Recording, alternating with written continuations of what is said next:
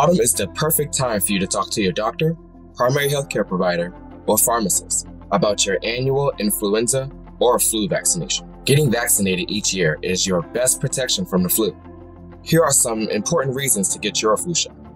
The flu vaccine is the best way to reduce your risk at getting sick with seasonal flu and spreading it to others.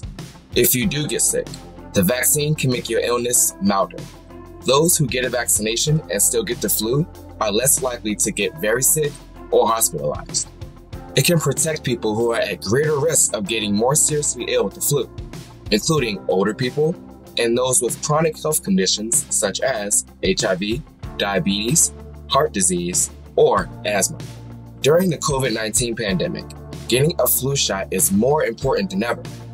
Doctors don't know enough about the health risk if you get sick with both flu and COVID at the same time.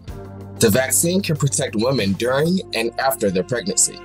Getting a flu shot also protects a newborn baby even several months after birth. It can prevent people around you from getting sick, including those who are more vulnerable to a serious case of the flu, including babies and people with chronic health conditions. The vaccine can't give you the flu.